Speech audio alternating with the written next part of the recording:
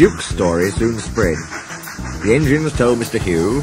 Mr. Hugh told the thin controller. The thin controller told the owner told his Grace told the small controller told the thin clergyman, and the thin clergyman told the fat one.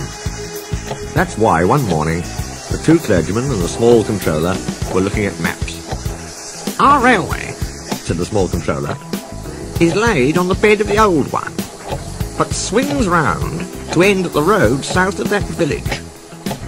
The old line kept straight on. It went north of the village and then to the mountains. The maps show the works at the old station. If Duke is anywhere, he's there. Are you writing another book, sir?" "Yes," said the thin clergyman, "but not about you." He smiled at their downcast faces. "Cheer up," he went on.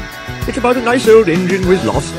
But if you're good, the artist might put you in the pictures." "Oh, thank you, sir." So the clergyman told them about Duke and Falcon and Stuart. "So you see," he continued, "poor Duke was left alone." Three small engines sighed sympathetically. "And we want to find him and mend him and make him happy again. Your controller wants to help, but he can't if you're naughty." Three small engines promised to be as good as gold. The three men spent days and days at the old station. They came up every morning on Bert's train.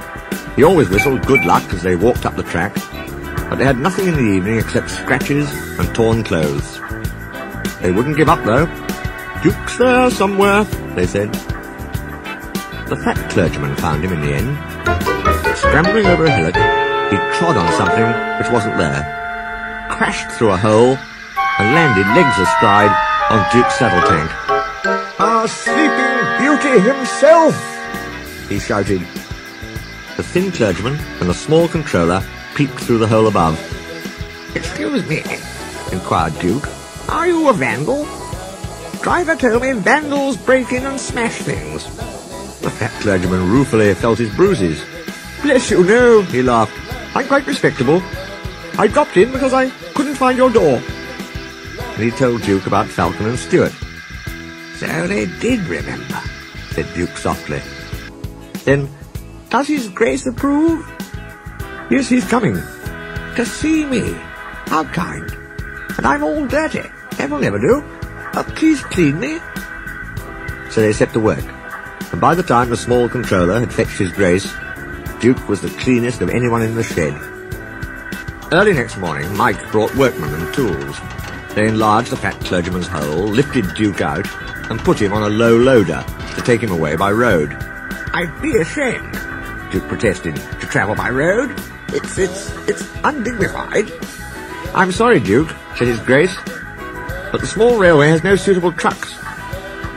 Duke gave in then, but so many people came out and greeted him that he felt better. "So they still remember me," he thought happily. Donald was waiting with a flat truck. Everyone cheered when Duke was lifted onto it, and still more when he started along the big railway on the last stage of his journey to his new home. Peter, Sam and Sir Handel were on early turn. They peeped out of the shed. "He's there," they whispered. "Shh, shh, shh." Duke opened his eyes. "You woke me," he grumbled.